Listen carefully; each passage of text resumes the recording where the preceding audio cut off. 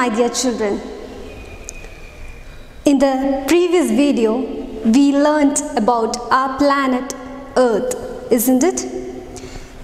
Today, let us learn what is in our Earth. Can you see this? What is this? It looks like a forest. It's all about natural resources.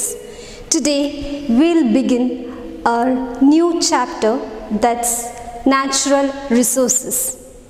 What all are natural resources? There are water, land, animals, sunlight, air, soil, isn't it? So, let us learn in detail about all those. So children, in this video, let us learn in detail about the uses of air. Where do we use air? And about water, the uses of water, for what purpose water is used for. And next about soil. We do agriculture in soil, right? And about detail uses of soil we'll learn. And also about the uses of sunlight. And at last, we'll also learn about the depletion of natural resources. So children, now let us move on to uses of air. What is this? This is a balloon. What is inside it? Air is filled inside it, isn't it? So, now let us move on to uses of air in detail. For what air is used for? We use air to breathe. Human beings, animals and plants use air to breathe. And next, plants use air to prepare food. Birds fly in the air. And next point, air is used to move things like parachutes and windmills. And also we use air to fill tires. These are the uses of air. Now let us move on to uses of water. Where all do we use water? Water is used for survival. There are many living organisms in water, right?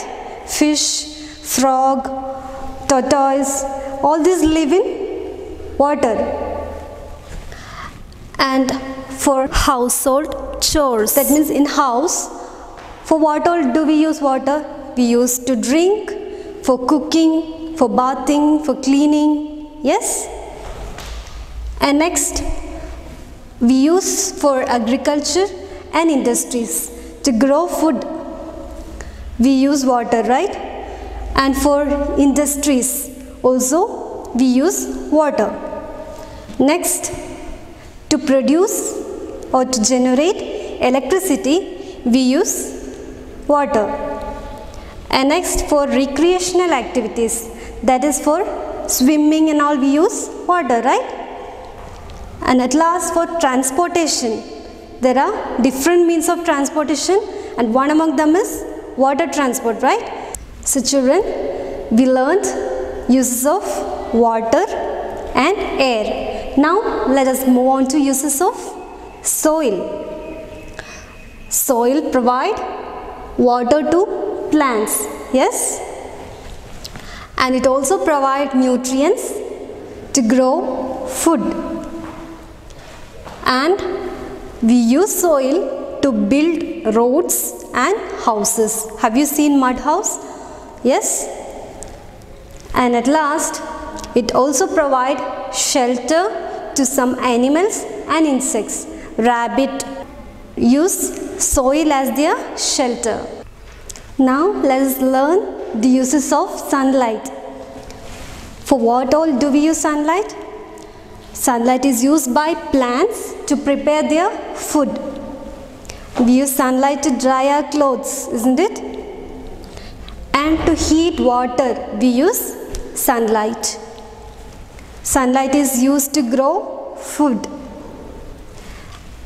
Sunlight provides vitamin D, which is useful for our bones. And to generate electricity, we use solar panels which use sunlight. So children, the saddest thing is the depletion of natural resources. Natural resources is being depleted day by day. So what are the factors? One is population. So the rise in population lead to depletion of natural resources. Because when the population get increased, people use more and more of natural resources. Forests are being cleared to build their home or flats or apartments. Yes, trees are being cut. So since trees are cut, trees could not prevent erosion of soil. Yes, so the soil is being depleted. And water depletion, which leads to changes in climate. So all these are some factors that deplete our natural resource. In this video, we learned about natural resources, the uses of air, water, soil and sunlight, and also we learned about depletion of natural resources. So now on, you people will not waste water, yes, and also drink enough water. And one more thing, you plant at least one tree at home and also observe its growth. Okay? Take care. Bye.